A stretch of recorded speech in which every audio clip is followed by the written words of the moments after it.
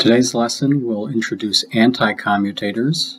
So we'll look at the anticommutator of two operators, A and B, and these could be matrices. In a more advanced example, they could be operators on a Hilbert space, and there are other examples too. So let's look at the definition of the anticommutator. It's written using this curly bracket notation, A comma B, and it's equal to just the sum of A times B plus B times A.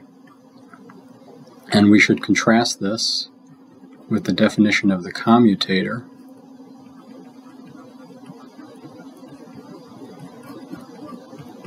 so remember that the commutator of two operators A and B, which is written using a square bracket notation, is just the difference of A times B minus B times A. So the main difference between commutators and anticommutators is the sign here in the middle. We use a plus sign for anticommutators and a minus sign for commutators.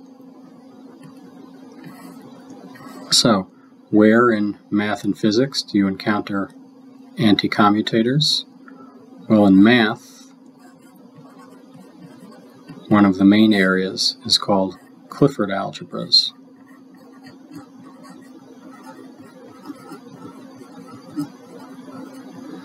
And in physics,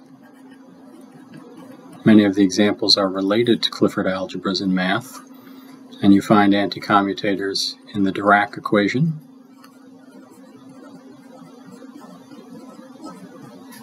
and more generally anytime you're dealing with fermions, which are a type of elementary particle.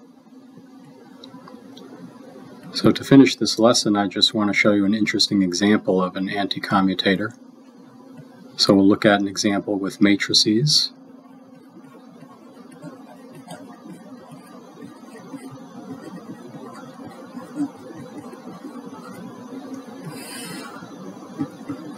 And for this example, I'll take A to be the 2 by 2 matrix 1, 0, 0, minus 1, and B to be the 2 by 2 matrix 0, 1, 1, 0.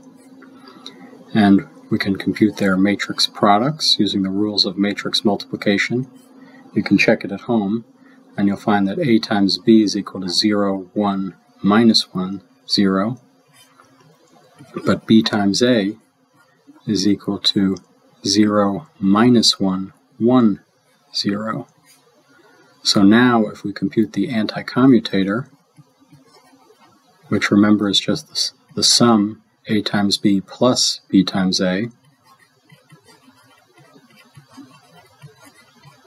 we actually find that it's 0. It's the matrix of all zeros.